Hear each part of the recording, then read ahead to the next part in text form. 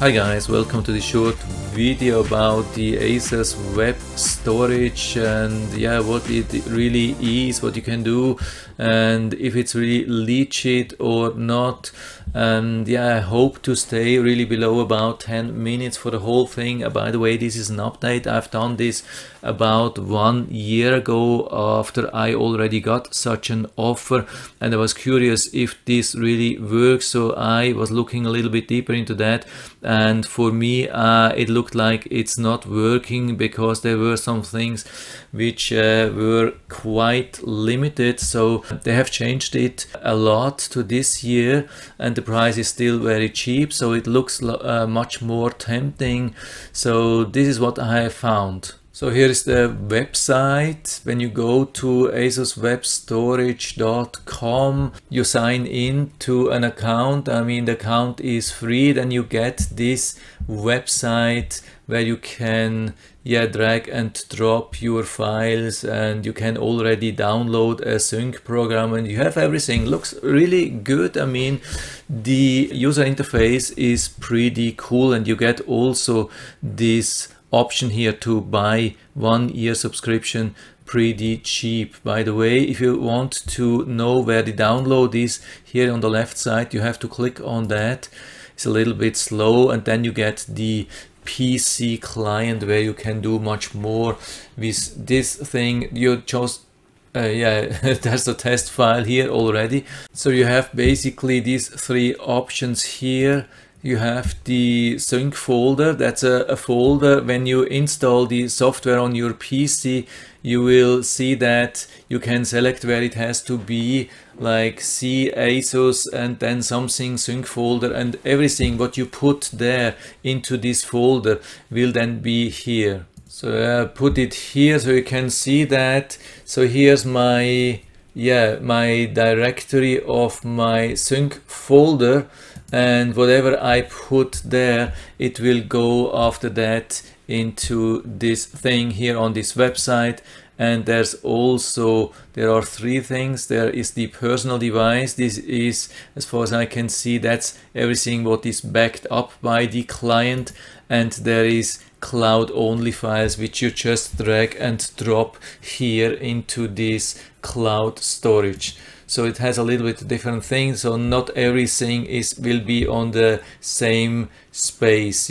I think it's not bad. Maybe it will be a little bit confusing at the beginning, but I think it can be really helpful if you have these three different sections depending on how you use it. By the way, if you go to PC client, you will get to a website where you can select which operating system you have, like Mac or Linux, and you can also have Android and iOS, so that's very good. So but let's go to the offers what they have. This is the same offer which you get by email, or you can find maybe online, I don't know. And also when you set up your account, you will get this at the left bottom, 1 terabyte for 1 year, $13.49.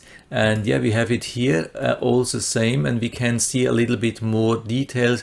It's unlimited number of login devices. That's good. Backup on one PC. Then single file upload, it's limited to 50 gigabytes. I don't see that as a problem. Usually you should be fine with that. Then daily file sharing limit. File sharing is just what you share with other people. It doesn't have to do with your limit. And then member limit for collaboration folder. That's other people where you can share this. That seems like 5 people where you can share this thing. And version history 30 days. It's a little bit short, but probably it shouldn't be too much of a problem. By the way, you can pay in different currencies. So that's the basic option, and if you dig a little bit around in the emails which you get as confirmation and in the software which you install, just check everywhere and you will find different options. So what I have found till now is a 2-year option for $26, and because I think the price after 1 year, if you just buy this one, after 1 year the price will go up to either 200 gigabytes $29.99 or $99 for 2 terabyte. I think the 1 terabyte option is then not available, but definitely the price will go up a lot. So it could be a good idea to secure the lower price for 2 years for only $26 with 1 terabyte. This seems to be a really nice deal for me. But when you check around everything, you will find even more deals. What I have found so far, additionally, that's a 2 terabyte option for $30 for 1 year. So it's really crazy what you find when you dig a little bit around. So the prices are really tempting, but how does it look then in real life? How does it work? Is the software good? Is it stable? Is it fast? How's the support? That's a big that can be a big problem. And yeah, here we have some of the reviews here on Trustpilot, and the reviews are really bad. I mean, there's 82% 1-star review, and most of the people say, yeah, the support is really bad. I cannot contact anyone either by phone or internet or whatsoever. Performance is slow, and after upgrading, the additional storage is not showing up, and it's crazy. Yeah, slow download, price was great, but then you really have to look into that before you buy. I can highly recommend. Almost no positive feedbacks. I mean, usually people tend to not give feedback when it's positive and only complain when it's negative, but these things are really devastating. And I have been on this page. I mean, yeah, here you can click on instructions and then you can like talk, but the chat is not a real person. Chat is only like a computer program, and the only way you can contact is by, I think that was contact at asuswebstore.com. Yeah, you can click on the question mark and you will get the email address then, and I have already contacted them. I mean, I have sent them couple of emails during the last couple of weeks, and I never ever got any kind of feedback. That's absolutely crazy, and this is absolutely the same as other people say. Support is actually totally inexistent, so you have to be careful. I mean, it can work for a little bit, but if you have any kind of problem, let's say you have your backup here, then you have a problem with the computer, then you want to get your data and there's a problem. Yeah, if there's no support, maybe it can be a huge problem and you can't get to your data anymore. This can be really bad. So is it a total scam? No, I don't think so. That's a total scam. Probably they have to save a lot of money. I don't know if they are going out of business. I mean, it has been looking in a similar way last year, and I have been close to believe that this is a total scam and they are using the website name ASUS Web Store for something which is not related to ASUS, but it looks like ASUS, the big computer company, it's really their website. As you can see, when you can when you go down, it really says, I mean, there's some help thing, FAQ, and it really refers to ASUS WebStorage.com. So it looks like it's really a legit website from this ASUS large computer company, but there are also some kind of technical limitations. So here in the task manager you can see the thing running in the background. I mean, when we go down here you can see that after installing it will be here, and yeah, you have a couple of options. You either can open your sync folder, which is the normal drive where you can put these things here, as I've been already showing to you.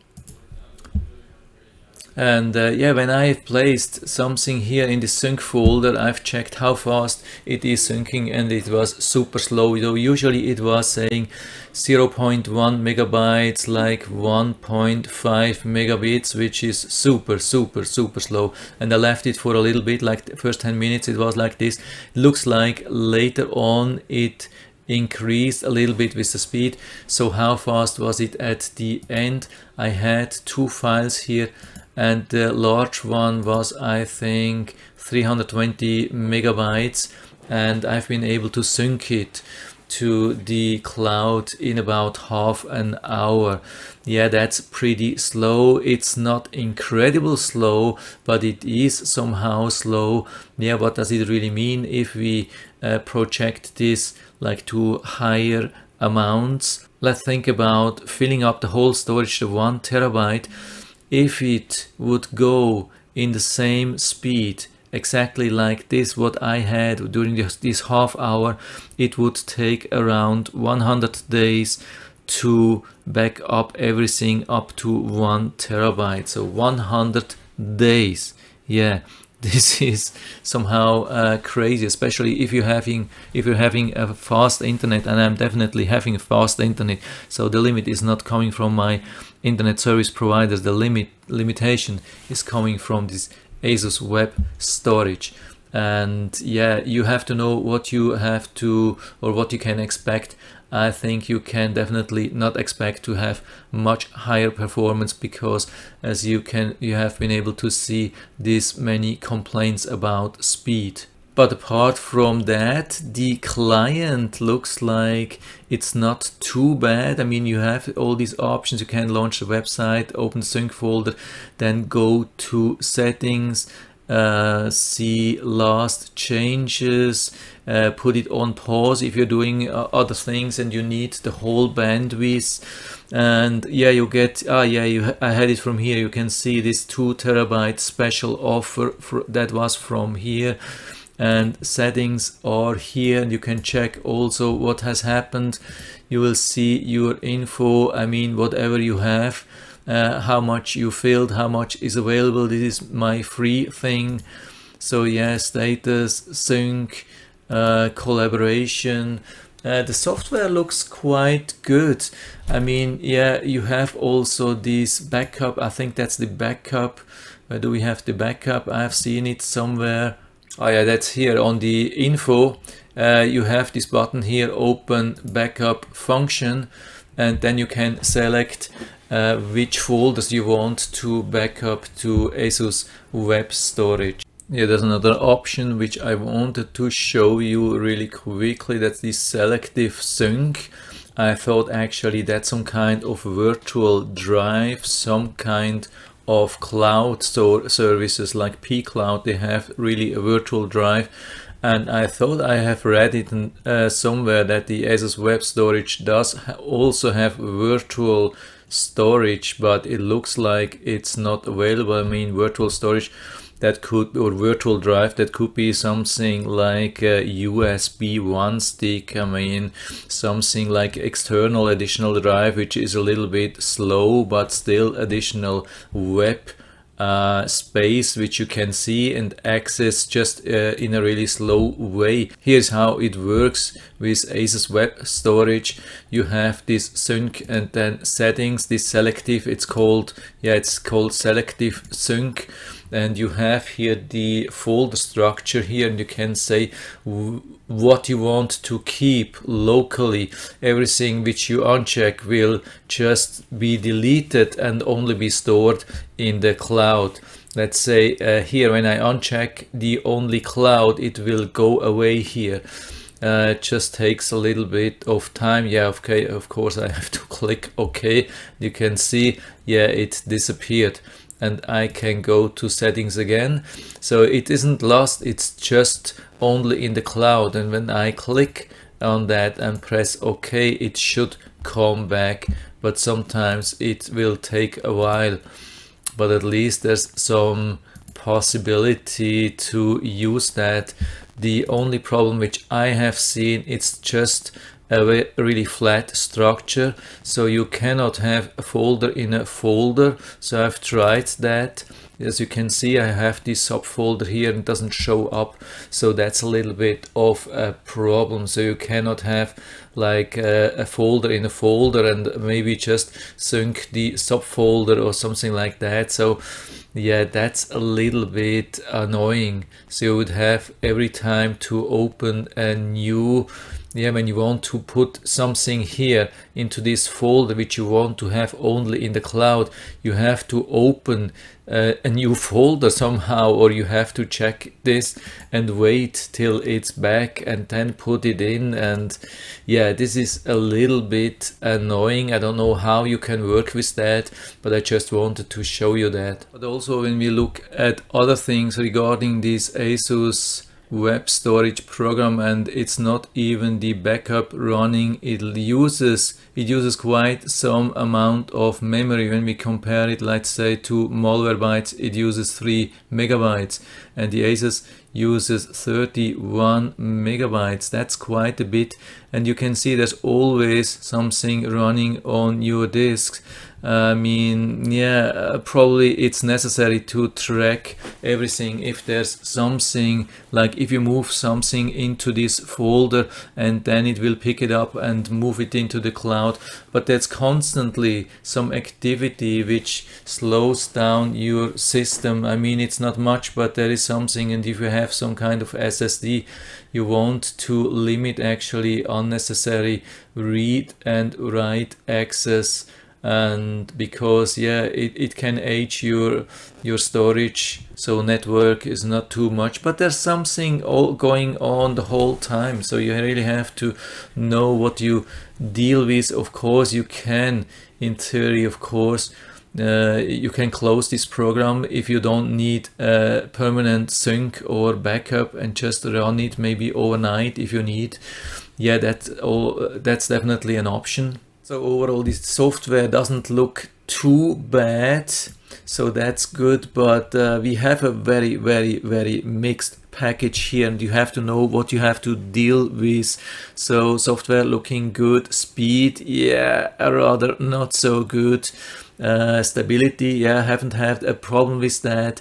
Website looking good, price looking awesome. I mean, it's probably the best option which you can buy for 1 terabyte for 1 year, but the support, that's the crazy thing. So it's definitely not a well balanced package. You have to deal with situations where you are not able to reach out to the support, and when you want to really rely 100% on some data. I mean, if your business is depending on this data, I would definitely not go with this option. If it's something which you say, yeah, okay, I would like to have a backup, but it's not extremely important for me, and I can maybe wait for a week or a month till I get access to my backups, then maybe it's a good option. So it would be really interesting to learn from you what you think about, and especially if you have already opted in, if you have already paid for such a subscription, what is your experience so far? How fast has it been? How stable has it been, especially backups? And how was the support? Have you been able to reach out to support maybe after a week or a month, or has it been absolutely impossible? So please leave everything down in the feedback area. It would be really interesting to talk about these things, and I hope I was able to help you a little bit with that. If you have any questions or comments, yeah, please write everything down into the feedback area, and if you liked the video, give me a thumbs up, subscribe my channel. Thanks for watching, and see you next time.